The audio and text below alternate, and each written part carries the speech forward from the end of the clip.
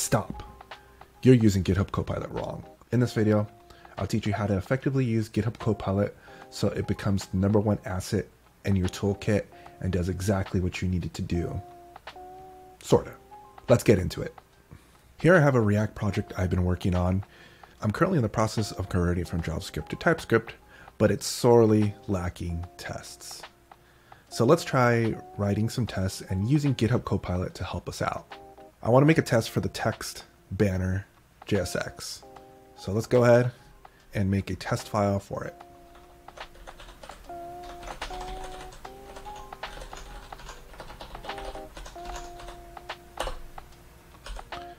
So initially, GitHub Copilot has no clue what I want to do. So to help it out, what I'm going to do is I'm going to add a comment and say, create a test for the text banner component.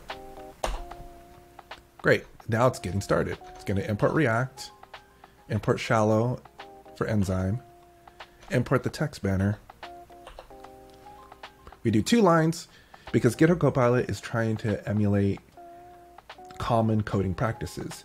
Typically, you don't have functions or describes immediately after an import. So sometimes it's necessary to do a little bit of extra line in order to get the next output going. So it's described text banner.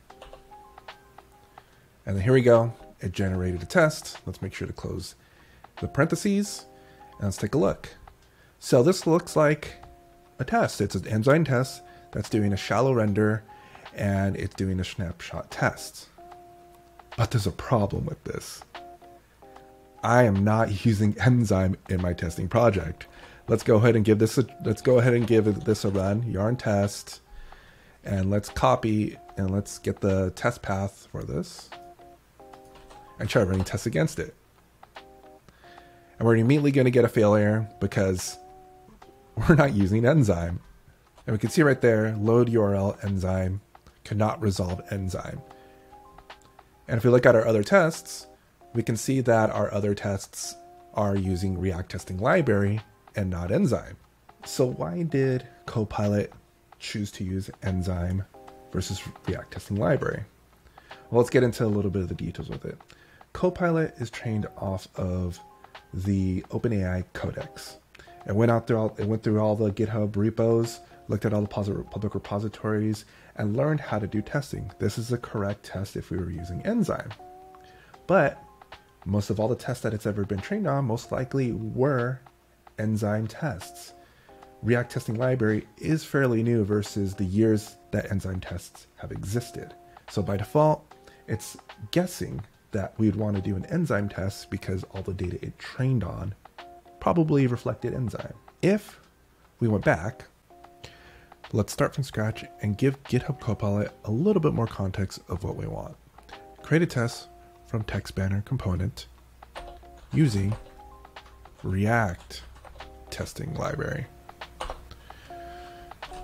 Let's prompt it of what we want to do next. We want to import React, and now it's getting going, importing in our dependency for our testing library, importing our text banner, describe block, import, setting up our code for a test. And we can see right here that we're doing render as fragment with a snapshot test. So it's not exactly there. This is not exactly the test we're looking for either. Again, it's defaulting to the codex. So it's not exactly sure how we do our tests. It's trying to determine based off what it was trained on. There are a couple issues in here. One is the actual import of our text banner. We're not using default imports. Text banner is a named import. And also, we're not doing a good formatted test and not properly testing our component with prompts. If we open up test banner, we can see that it's a named import, and we see we should at least be receiving text in order to display. Well, in order to help GitHub Copilot along so it can more effectively test our component, we needed to be a bit more context instead of just relying on the codex model. If we open up our text banner component, GitHub Copilot is able to read our code and get more context of what our code is actually doing, and so it can more effectively write a test that matches what our component is actually expecting.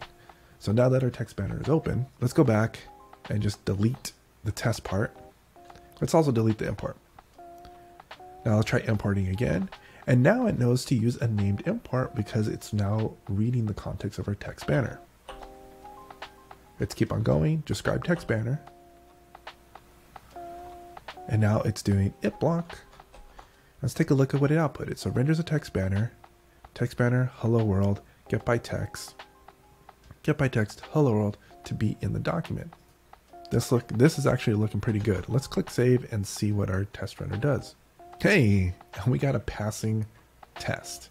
Nice. So looking back again, we can see that it did the named import. It also passed in the prop properly for text hello world and did the assertion on hello world. So how might we be able to help GitHub Copilot write tests more easily for us without us having to prompt it to actually use React testing library?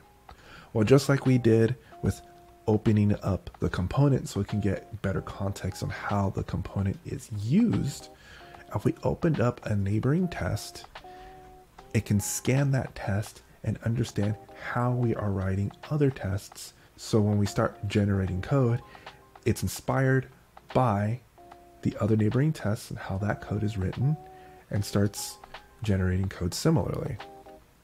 Now that we have another test file open, let's go back and let's try generating tests again. Let's start from scratch. So we're going back to just create a test for a text banner component. New line, let's import React. And now we can see that it's suggesting React testing library. Just keep on going with this. Ooh, but now it's interesting. Now it's guessing the UWP theme. Interesting.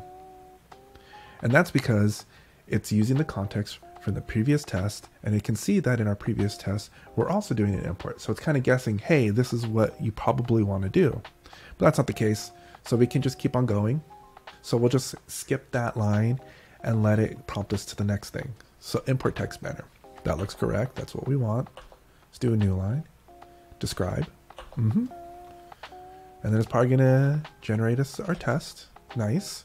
So now we can see describe text banner, render successfully, query by text, render text banner, hello world, query by text. Everything's looking solid. Let's go ahead and save that again and see what our test runner outputs.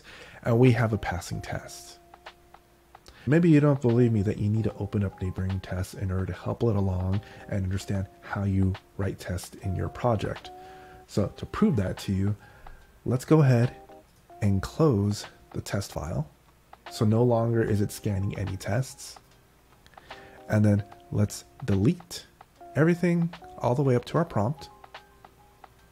And let's click enter and see what happens. Import React. And then now it's suggesting to do enzyme again. See? So Copilot needs help from you in order for it to do its job.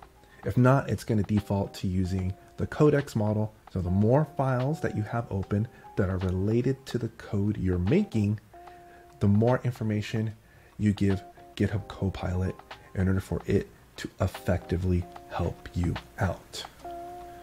So open up the files you're working on so GitHub Copilot can help you implement what you need to be done, because now it knows exactly how your project is built. And if you like this video, please hit that subscribe button and let me know if you like to see more content like this. Catch you in the next one. Peace.